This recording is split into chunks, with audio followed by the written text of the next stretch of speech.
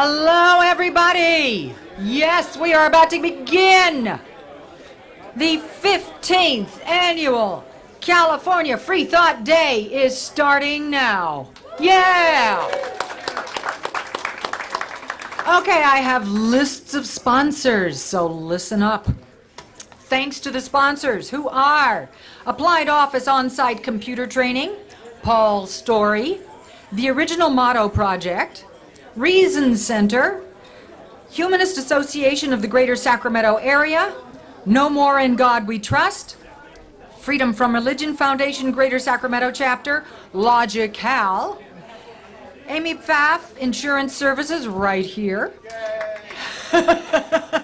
Central Valley Alliance of Atheists and Skeptics, Healthcare for All Sacramentans, Foundations, yay, they love themselves. Thank you, Sacramento. Foundation Beyond Belief, Center for Inquiry of Los Angeles, Black Humanists and Nonbelievers of Sacramento, and Sunday Assembly Sacramento. Yeah. Thank you to all those groups and people, and then also to our many other donors, guests, speakers, entertainers, and volunteers, including these donors: Joseph Morrow, Angela Garvey, Ian Garvey, David Noel, Nancy Sneed, Fran Evanisco, Kenneth Nahigian, Ruth Rizos, Sarah Tigert, and Greg Martin. Thank you, everyone. We would also like to make, again, a great big thank you to the Reason Center for finding us today's venue and helping to keep us dry. Yeah! Be sure to check out their after party today at 6 o'clock. So if you've never been here for the Reason Center, this is a great time to find out where we're located and how to find us. And it's literally that way at the end of that next building. So a 6 o'clock party after partying here all day. What more could you ask for? All right.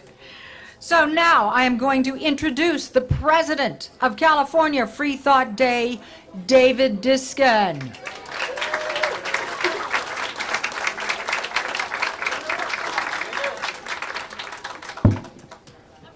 How about for being indoors? Well, I'm so glad you guys are here and that we were able to pull this together. You know, I'm not a person of faith. I don't believe in luck, but man, the weather being as it is, that we were able to find this place to move all of you people to and somehow notify all of you. You all got the message. A round of applause to yourselves for showing up, because we're not thanking anyone else for that. Today really is a special day. This is our 15th anniversary of doing this. This is, by the way, the first time that it's ever rained on Freethought Day. No, I really am glad that you're here. Again, thanks to the Reason Center for helping make the arrangements for this. Today, we celebrate free thought. We celebrate the First Amendment. We celebrate science. We celebrate the separation of church and state and secular rights. We do that hopefully all the time, and really every year that's what Freethought Day is about. But today our theme is secular pride. And for those of you who tweet or use Facebook, it's hashtag secular pride. In fact, I want you to get out your mobile devices right now, and I want you to say something to your social networks about hashtag secular pride. You're here at Freethought Day, or you are celebrating science and the separation of church and state, whatever it is, grab your phone and say something about hashtag secular pride, and maybe even tag Freethought Day while you're at it. Tag American Atheists, tag the Humanists, tag the Reason Center, tag any of these awesome people that are here, and let's try and get that trending for the next couple of hours. As you're taking pictures of our speakers, as you're going around and taking your selfies, hashtag secular pride. Because here's the deal. Here's why we chose this as our theme today. When you are out and about, when you're driving on the freeway, when you're hanging out with your friends and your coworkers, or around the dinner table with your friends and family, let's be honest here. The chances that you talk about your secular nature, your non-faith worldview, probably doesn't come up. It's probably a pretty slim chance that you're talking about this. But if we look at our religious counterparts, our friends on the other side of that spectrum, they are wearing a crucifix. They are proudly talking about their source of wisdom or guidance or whatever you want to call it, their Bible, their truth. They have emblems on their cars. We're not doing that. And I'd like to see us do more of that. And I'm not saying to go around and proselytize and start knocking on doors. But in the same vein that I want you to hashtag secular pride, I encourage you, as we listen to the speakers today and as you go out for the next 365 days until Freethought Day again, I want you to be a little bit more proud about being a person of a secular nature.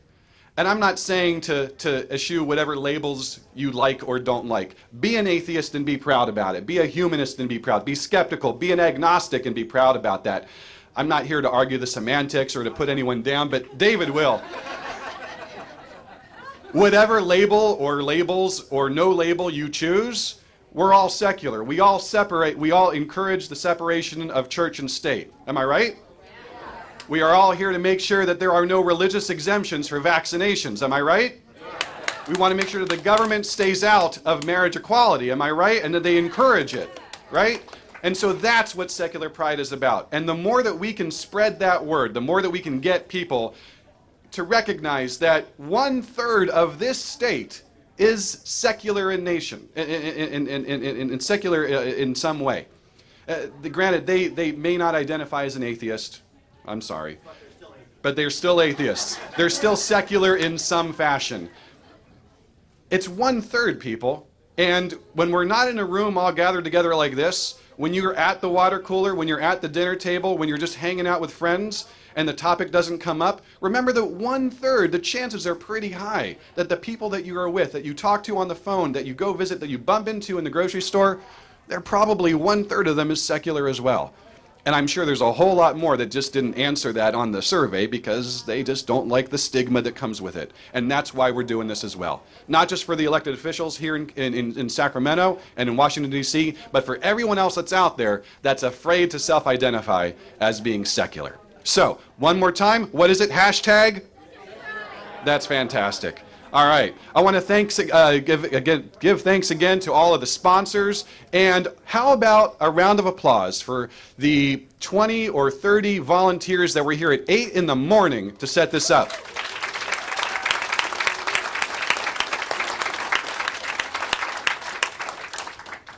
And of course, our wonderful, beautiful, talented MC. A round of applause for Marie Bain.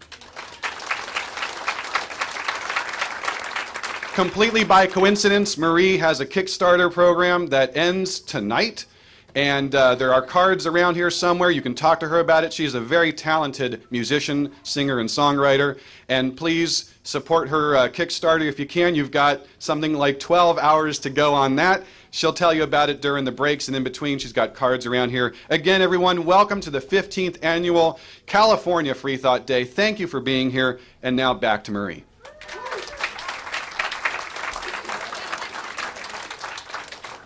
All right, thank you, David. Don't forget to check out the authors table. We've got their books also. You can buy the book and have the author sign it. What more could you ask for? Personalized. And snacks and water are on sale throughout the day. I would also like to take a moment here to thank the Holiday Inn for last night's reception. So, on to our speakers.